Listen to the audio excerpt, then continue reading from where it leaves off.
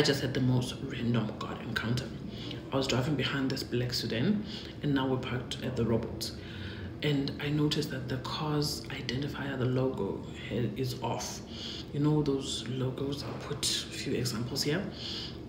It's off, and then a conversation starts in my head. I'm thinking, wow, it's so strange how I can still identify which brand this car is, even though the logo is not there.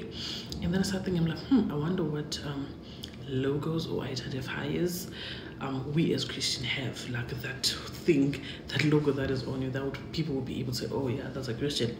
And I think of things such as, like, you know, that timing on when you lift your hands up, or when you say amen, or the Christianese language. I just learned that term today. The right words to use that will show other people that I'm a believer. And then I'm like, I wonder if in the absence of those, can we still be identifiable as Christians? Can we still be light?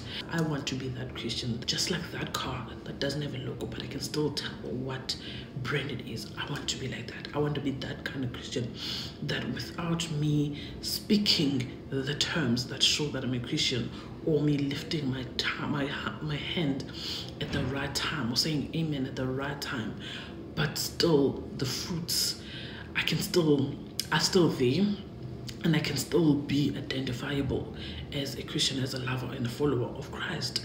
And it was just the most random and strange things. And the timing, last night I was listening to a sermon by Pastor Jerry Flowers. Something he said, it got me thinking of how God is always speaking to us. In the moment I was thinking about how insects are attracted to light. Different story.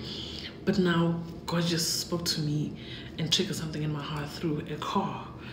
Wow, amazing encounters with God. I pray that we may all be those types of Christians, that we don't have to rely on the theatrics and all of the logos in order for us to be identifiable as followers of Christ, but the fruits of following Christ be evident to anyone without us putting on the act that shows that we are Christians.